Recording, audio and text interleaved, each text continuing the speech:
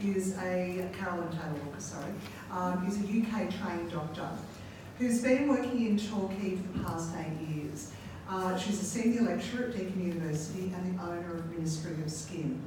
A dedicated doctor, she leads a luxury Zen-like clinic in Torquay, just the sound that makes me feel good.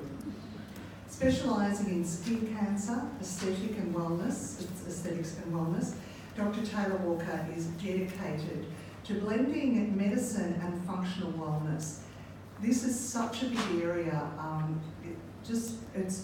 It's taking over the US by storm at the moment, where doctors are combining exactly that, the clinical side with the wellness side of it. And this functional medicine is really where we want to be heading. And it's just wonderful that we've got Caroline here doing that. She's keen on wellness. She respects the balance required of the gut hormones, toxins, the exposure to them, stress and nutrition on the skin's health, along with traditional medical approaches and scientific aesthetic. She makes everything possible in the most non-toxic, sustainable way. Please welcome Caroline.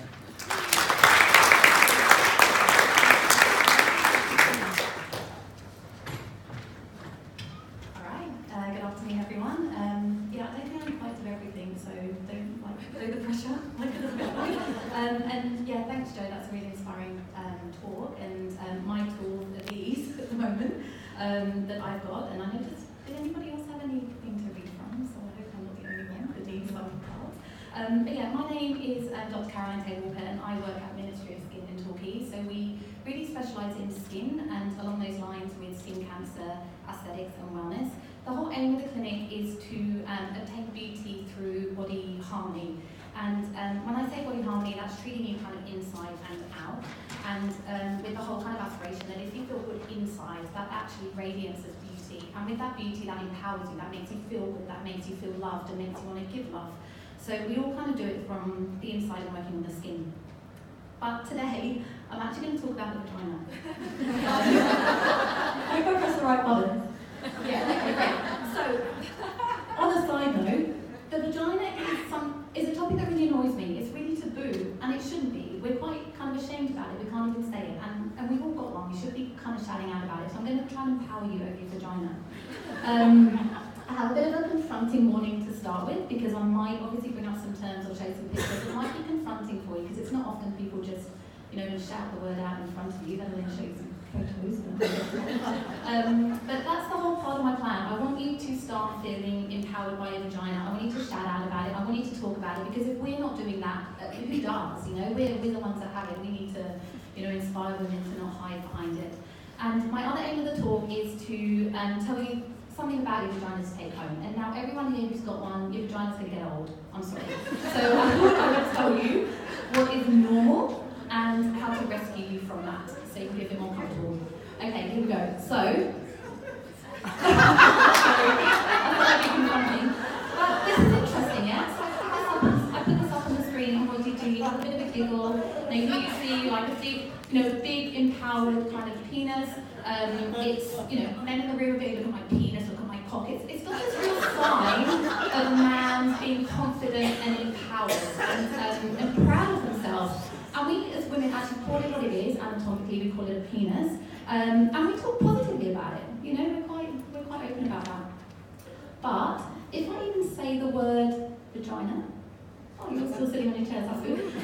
People look the other way. They stop looking, they get a bit embarrassed, maybe hide under their chair. They don't want me to talk about it anymore. For some reason, it's changed. And why is that? It's different. Sorry, I missed the slide. I forgot about how to do that at the same time. I should be multitasking. So we should be doing this. Vagina's our confidence. We should be proud about it. We should be talking about it. We should be going, yes, this is my vagina. This is my womanhood. This gives me empowerment. This drives my choices. It drives my sensations. It drives my passions. But we don't. We never talk about it. So sorry, Kylie. But if you go out for dinner, you don't meet up with Kylie, my practice manager, and be like, Kylie, how's your week been? And she's like, you know what? My vagina's been terrible this week. It's been really itchy and irritating me, and I'm not very comfortable. And I'm like, yeah, I'm the same. I went out the other week, and I had to run for a bus, and had a bit and I'd sit there all day and I felt that I smelled a bit. And then I watched a movie and this young guy, started getting some flowers. And then I went to bed with my husband, and after having childbirth, just didn't work, a bit uncomfortable, a bit painful. There's real mixed emotions that occur there during the day, and the vagina is really important to us, and it can really influence us in regards to our moods. It drives our thoughts, it drives our feelings, it drives our comfort, our actions. I should be doing a Joe exercise here now. I'm getting you all to stand up and loosen your vagina whilst you're sitting there, because I'm sure some of you can feel it now, just me talking about it. It's really intuitive with us. Now, a lot of us seek a partner, and why is this? And as I've just mentioned, it's because our genitals tell us to. And how do we know when we find someone? And it's because our genitals tell us. So whether you class yourself as male, female, whether you're more kind of intersex, ambiguous genitalia, if you've got a sexual organ, it will be driving your behaviours and thoughts. Now, on the other note, do this first. Yeah, the vagina is not very well portrayed in media and society, and I think that's why we have some kind of issues with it.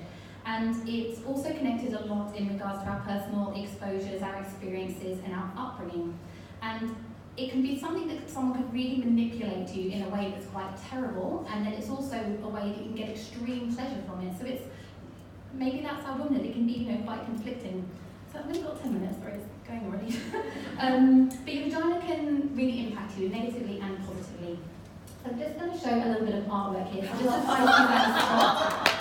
Yeah, I'm going to say it. It's called the compass. She wrote it, I don't know. Now the wording about vagina is negative as well. Now men have kind of cock and penis, really strong words. We have this word, we can't even say it. There's real negative connotations around it. So this is quite interesting. She wanted it to stand out as a colourful kind of representation of female genitalia. She wanted to stand out as a visual sign of empowerment and equality for all women, including cisgender, transgender, gender non-conforming, with each piece being very individual as each we are as humans. But what does it mean? Is it just statements that we will have different genitalia? Is it representation against the horrific acts of female genital mutilation? Is it that parallel between sex, pornography, and the porn industry? Or again, is it that old age tie that women being at home subservient to men with just a few coins in their purse? So there's a lot there that's quite interesting. Look, I could go on and talking about this for ages, but I want to give you something that you can take home about. So at my clinic, does it not go? We'll start now. It has yeah, goes one up, that's fine. But at my clinic, I was thinking, what can I do? At my clinic, we mainly work with aging, a lot of our people's aging. So I thought I would kind of tell you about the vagina. So if I put this beautiful face up of a 20-year-old, as you can see, her skin is lovely and smooth and plump and dewy and moist, and it works really well as a barrier. It's doing exactly what it should do. Now, if I put the picture up of the 80-year-old, you can see she's still beautiful with wonderful stories in her skin, but the skin's very different. It's a lot thinner, it's a lot drier, it's lax, and you can see that that might be starting to cause some irritations or some problems for her.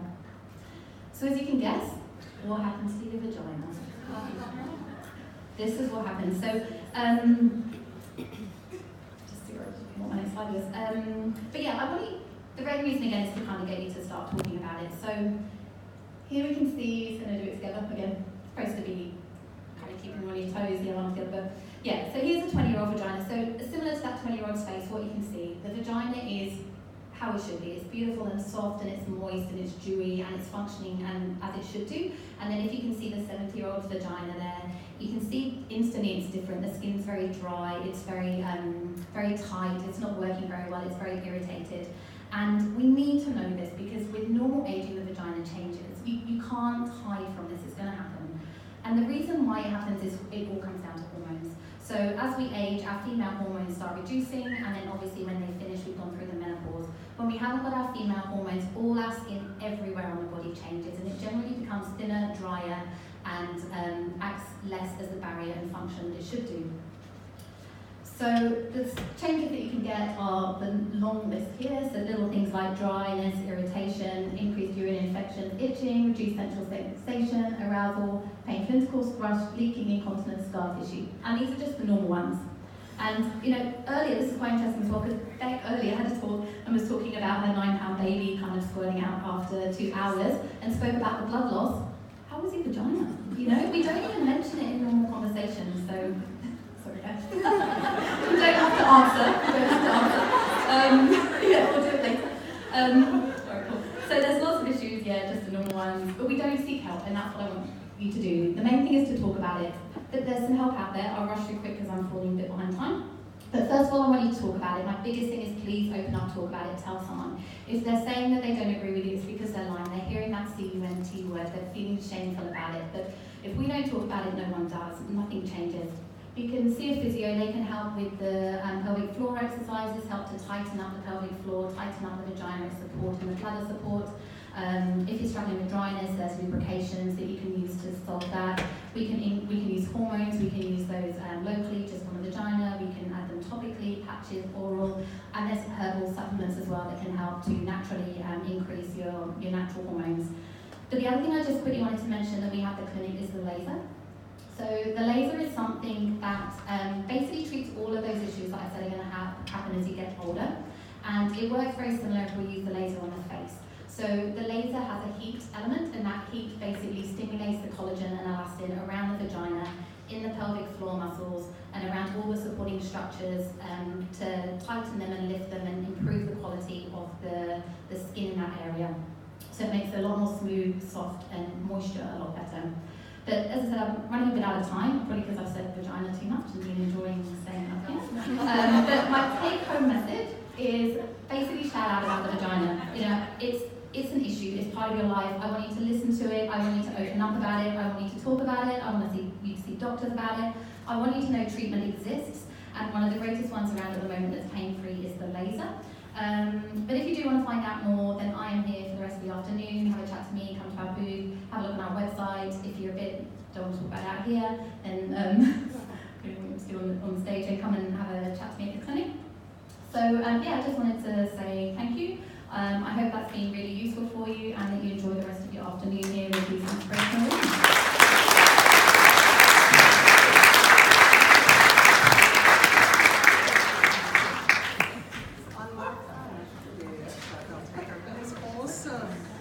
Caroline, that is fantastic. Vagina! Oh